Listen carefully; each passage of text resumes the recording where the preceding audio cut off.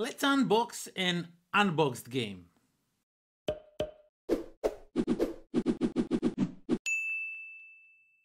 What's up everybody, welcome to the Life of a Board Gamer. My name is Daniel and let me explain you that strange info. So yeah, I already filmed all of this, and then when I got home, when the kid went to sleep, I finally got I got some free time to edit this video, and the sound was super low, like you could barely hear me, and the video was completely useless. And now it's 10:40 p.m. and I am filming all this all over again. Who needs sleep? Sleep is for weak. So yeah, we are going to unbox a Dice Throne Season 1 Rerolled. So we are going to unboxing, however you want to say it.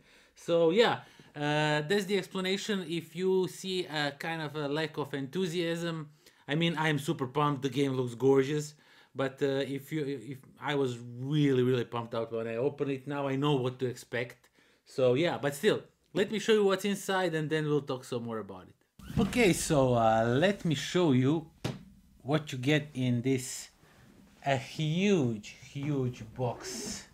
So first of all, the inside of the box has a gorgeous artwork on it. Absolutely gorgeously looking artwork. Okay, so I got some cards. These are some promo cards. I guess one character gets some of these cards because I have 8 cards and 8 characters, and these cards are also used, so you can randomly like shuffle and pick 2 characters, and these 2 will fight one against another. Treant versus Paladin, for example. So these arrived also, but the main thing is here. So let me just quickly first show you. There's some pamphlet displaying some miniatures for this game, and there is a game that uses those miniatures, if I'm not mistaken. I did not look much into it. And of course we have the rules. They got a little bit smushed on the edge, but nothing to worry about. Of course we get some token sheets, as some of these characters, I mean all of them, have some status effects, and you need to have some counters to show you what they do. And then you get characters. Now the main difference from season 1 is that this looks like a season 2. So what it means is you just pull out this one box and that is everything. That's one whole character. Now I will not go through each and every character in this unboxing, so they're basically characters, you know, and everything, but we are going to take a little bit of closer look into Treant and the Ninja, because these are the 2 new characters. So these were not in a first season 1 box, so they had to put a little bit of extra thingy inside, so you get it. And of course Treant looks super gorgeous. So that's his board. These are all of his abilities. He has like a bajillion tokens, all kinds of different tokens, and his cards. His dice look pretty cool, even though I wish this was more vibrant color, but still they look really nice. They look like a Treant dice, if you ask me. And then we have the Ninja. Ninja is also a new character, and it looks super awesome. So yeah, also we have unpacked, as I already mentioned you, I already filmed this, we unpacked some cards, so just to show you the artwork on them. So each of the characters has artwork unique to their cards. Some of the artwork does show on multiple cards from in different characters, but some cards look very much, if I'm not mistaken, because I think I saw some of this artwork on other cards, but I might be mistaken. Either way, the cards now have artwork which is absolutely gorgeous, and the dice for Ninja are one of the best dice I saw. Those black dice with these green and white and dark green and light greens, they just look super cool.